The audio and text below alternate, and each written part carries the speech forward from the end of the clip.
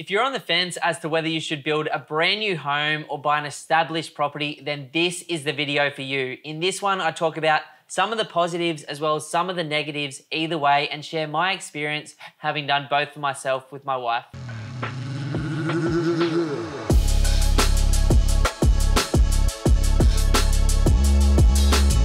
Beautiful. So let's talk about new first. Like, what are some of the positives that you've noticed around building brand new? Well, the obvious one is the maintenance issues. Building a brand new property, you're not going to have the tenants reaching out and asking for any of these maintenance requests on a regular basis. So it's kind of that set and forget active strategy in the beginning to try and get the brand new property built. But as soon as you get the keys and hand them over to your property manager, you can then just relax and not actually worry too much about the property.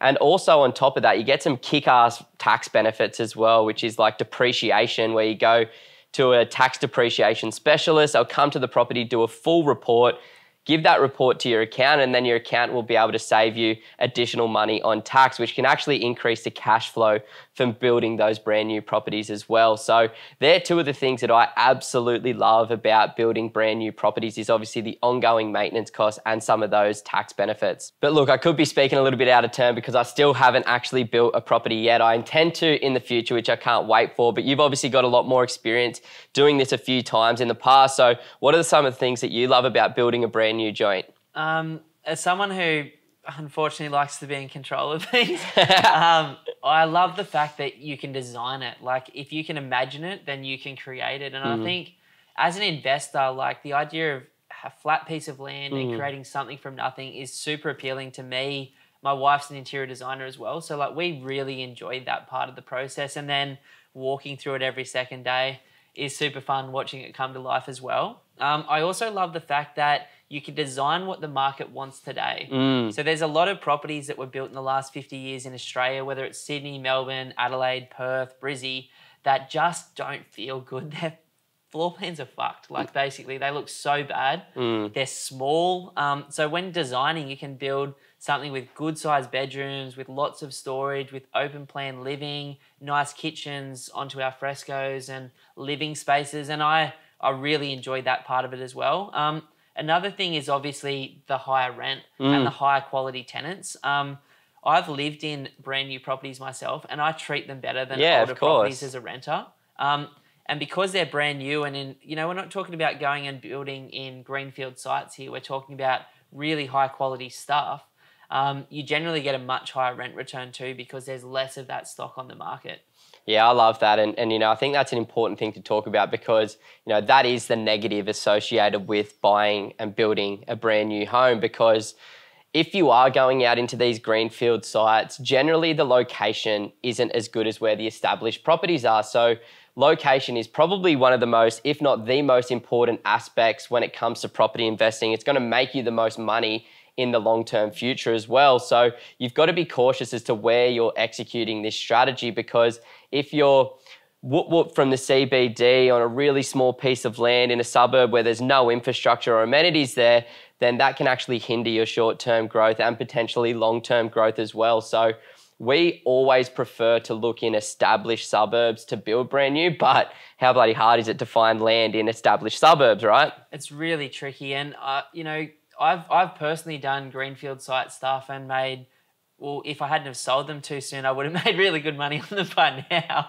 But, lessons learned. Some of the other negatives I see is not everybody can afford to buy a piece of land, pay interest on it, and then pay interest while you wait for the build. Yeah. And in the current market, a build that used to take 5 months could take up to 12 or 18 now. So that's one of the negatives associated with it. And I think those construction issues are going to be relatively short-lived as well, because it's not, we haven't experienced this from sort of 2016 through to 2019. It only really began in 2020, and it was due to the supply chain issues, the lack of access to quality tradespeople and things like that. But I feel as though a lot of those issues are starting to be resolved and we're coming back to a form of normality. But the new prices is probably a negative as well, because, it's a bit of a kick in the nuts when you have to pay 30 to 40% more in 2022 than you did in 2019 for the exact same thing. That was my next sort of negative. It is, even without the price escalations,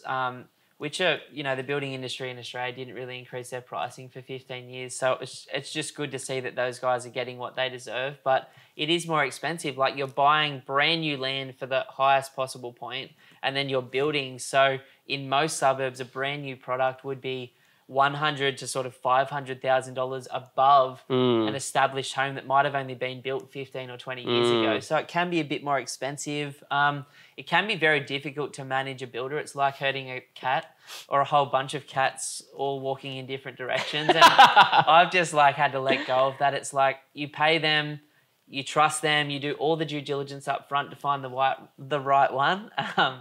And then, you know, you just have to like throw it into the wind and hope that it works out. It's so funny going to a construction site and just seeing what happens during the build. And then you go at the end of it, once the landscaping's done, once the paint has all been finished, once the cleaners have been in there to tidy it up, and you're just like, hang on a minute, how do these two things come together? Fully, bro. Like, I've walked into houses a week before handover stressing out. In fact, I'm renovating up the road right now, and the place looks like an absolute shit show, even though it's been cleaned once already. And I'm just like, I can't see this. Did I make a mistake? And then I bet in 2 weeks' time it's going to look exactly how I want it to be, and the pressure will be off. But I remember when I used to finish these places, I'd walk around with the builder would give me dots and to defect it, and I'd walk around and put like 1,000 dots out for them to come and rectify. Now, as a good tip for anyone out there, there's a company called handovers.com.au. They literally, you pay them, they go out and defect the property, produce a report for you and the builder with all of the things the builder needs to fix. The builder goes and fixes them, and then they come out and do a second inspection to check that it's been done with a second report of anything that wasn't fixed up. So it just takes a lot of that pain away, and they notice so many things that I never would. Yeah, it's good to know that it's just a third party as well. Like, it's not the builder, the project manager. It's not you with lack of experience doing it. It's like a professional third party they're just looking at the contract and going, yep, this needs to be done, that doesn't. And it makes it look beautiful by the end of it. But, you know, we are more inclined to go for established properties. So we'll move on to talking a little bit more about the pros of purchasing established properties. Why don't you kick it off? You know, the number one thing for me is choice. You know, there's only a very limited amount of land available or knockdown rebuild sites that are affordable for you, where there's an entire world of established properties. There's hundreds of thousands of them, millions of them in Australia. Actually, I'm just like hundreds of thousands of homes with 26 million people living in them. There's millions of properties in Australia that you can choose from, millions of suburbs. Fucking hell. Oh my God.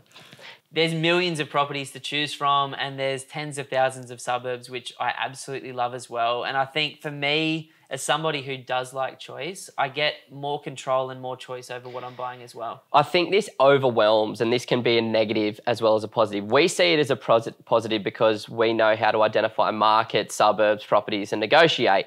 But for the average investor, they find buying established properties a little bit more difficult because of the choice. It's like when you go to the restaurant that's got a massive menu and you don't know what to choose versus the top tier restaurant, they just give you your food. You know what you want. So with land, it's like, hey, here's this vacant piece of 400 square meters. Do you want to buy it? Because it's the same as every bloody other one out there as well. And here's your choice of your building design because this is what we're doing and this is within your budget at the moment. So it's kind of, you know, one of the pros and cons that, you know, choice is a beautiful thing when you know how to analyze the market, but it can become quite overwhelming if you don't know what you're looking for as well. It's so true, man. Like, I love that. Like, now that I understand the market, I like choice. But when I was starting out, it was extremely overwhelming to think about all those things that I didn't know at the time. Another thing that I like as a pro is you don't have to wait. For the rent, you don't have to wait for the product, and you can see physically what you're getting. Another massive pro for me is you can actually, if you're handy or you know people that are, or you can manage people, then there's potential upside on established homes. You could renovate cosmetically, like you could go structural, kitchens, bathrooms. You could add bedrooms, bathrooms as well. You could redo up the outside of the house, decks, pools, fencing, like you can really add value through the type of property that you buy, and a lot of people like that. And rather than paying the premium to build a brand new property, to have that brand new asset, you know, you can purchase those properties at a more affordable price that haven't had the work done to them and manufacture, your own value there as well. Now, one of the pros that I love about buying established property is you're generally in the highest quality locations in the area. When our cities and towns were developed way back when, they were always going for the best locations, close to the city, close to the rivers, close to the beaches, close to the hills, close to the hinterland. So you're generally surrounded by the high quality lifestyle locations, the high quality infrastructure like shopping centers, schools, restaurants, cafes, public transport options. And we know all of those things are desirable for the families that are going to be occupying those homes. And with that increased demand, it can actually push prices a little bit higher. And typically because these suburbs were developed such a long time ago, where we didn't have as much scarcity with the land, you got much bigger portions of land as well. And we know the power's in the land, not what's sitting on top of it. You want to control the biggest piece of land that you can, especially knowing with these established properties, you're going to have to add some value to it over time. You're going to have to maintain and renovate and upgrade at times in the future, but you cannot change that piece of land. So true, man. And you've seen that work in Sydney, Melbourne, Brisbane, any other major capital city in the world. One of the last things that I love about buying established property, fucking this video up today, is the fact that there's a whole bunch of bloopers here, guys, that I don't know if are going to be included or not, but I'm just like choking through this. Ben's flying out to Bali later tonight, so he's just ready to go. Ready to go, mentally out. But they are cheaper as well. Like I said, you've got choice. They are generally because it's older land that was purchased for a cheaper price point and they're older homes, you can buy them for a more affordable price point. And as an investor without an unlimited budget that has had to work for all of this stuff myself, I've always had to work with what I could afford to do. For sure. But there's obviously certainly negatives with buying established properties. For me, the maintenance items on my properties have been really overwhelming to deal with, constantly getting messages from my property manager or tenants just asking for minor little upgrades. Now, I chose to buy a really crappy house for my strategy, and that was naturally going to come with increased maintenance. But it is a reality of buying established properties. You've got to maintain those properties a little bit well. You need to paint, you need to get lawnmowers out there to look after the yards if the tenants aren't going to do it. Your guttering is going to rust over time. Remember the first property that I bought, and there wasn't one piece of the guttering that wasn't rusted through, and it's so I don't have any gutters on this property. And you didn't have a downpipe even if it was connected. Yeah, exactly. That was so funny, man. I remember I don't know what I'm doing, but my brother-in-law does. He's a builder, and I was just holding it up there. I'm like, man, these I do my little weights, and he's yeah, just nothing, just shaking away. It was rough. There's some negatives associated with buying established though too, as you just mentioned with your gutters or the 1,000 other things that can go wrong on a 30-year-old home. There's more maintenance. Roofs, hot water heaters, air conditioners, things that you don't expect. And from having a whole bunch of properties over time, windows, flooring, kitchens, all of that stuff comes up, and it's just part of the cost of the business. We're just talking to LT, a client. We actually just recorded a podcast and a video with him, but he's bought a couple of what you mentioned, great piece of land in great suburbs with houses he'll knock down in the future. And he's sort of just going through that, just hold on and keep it good enough until he gets it sort of to that point in the future when he can afford to knock it down and fix it up. And the positive to that strategy is the sort of land banking with income. Yeah. So that's both LT and I strategy. It's get the land, get the location that we want at the most affordable price. And yes, we're going to deal with the maintenance issues. Yes, we're going to have to deal with the lower quality tenants from having a lower quality house. But at the same time, we're getting some income at the moment. So what you were saying is a negative with building brand new is you buy the land and you got to wait for the building to come. I've acquired the land. I've been able to rent the house out for a small amount, but it's helping me pay for the mortgage. And then when I've got the money, I'll be able to come back, knock it down and rebuild a beautiful brand new home. I guess a pro to that as well is the zoning has actually changed for where I purchased the land. And in the future, I'm going to actually be able to do not just a brand new home, but maybe a duplex or even potentially a townhouse development. And LT has the same opportunity there as well. So that was not guaranteed when we bought the land, But because we chose location over quality of house, we've been able to manufacture even more value there.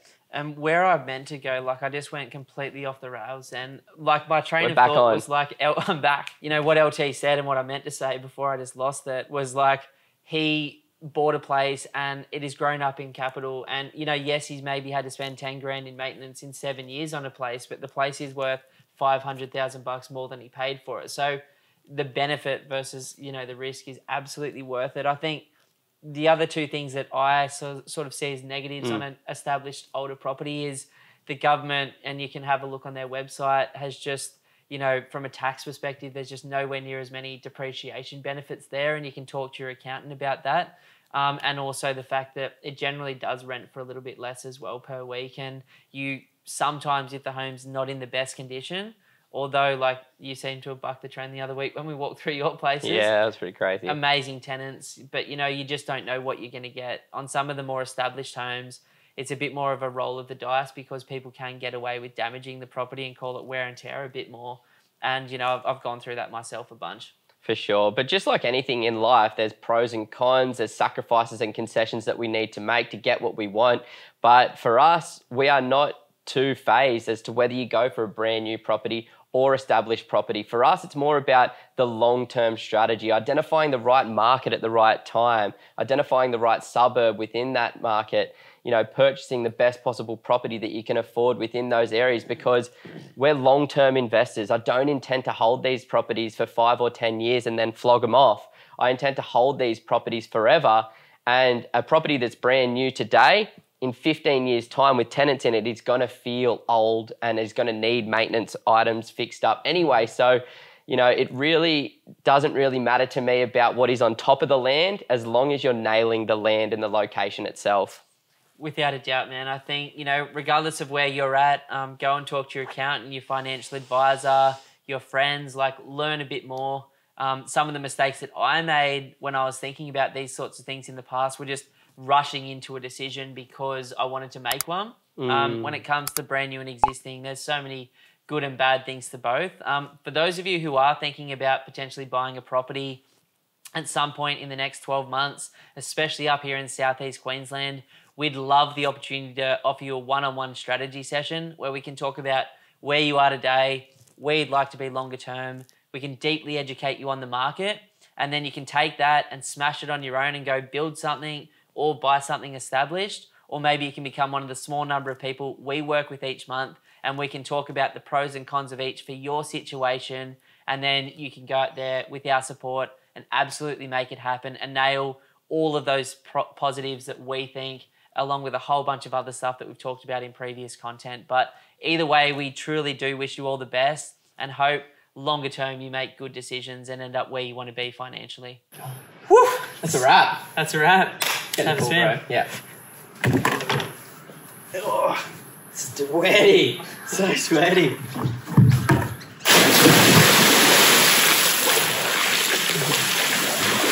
Oh, that's good. Look at that. So nice there. Oh.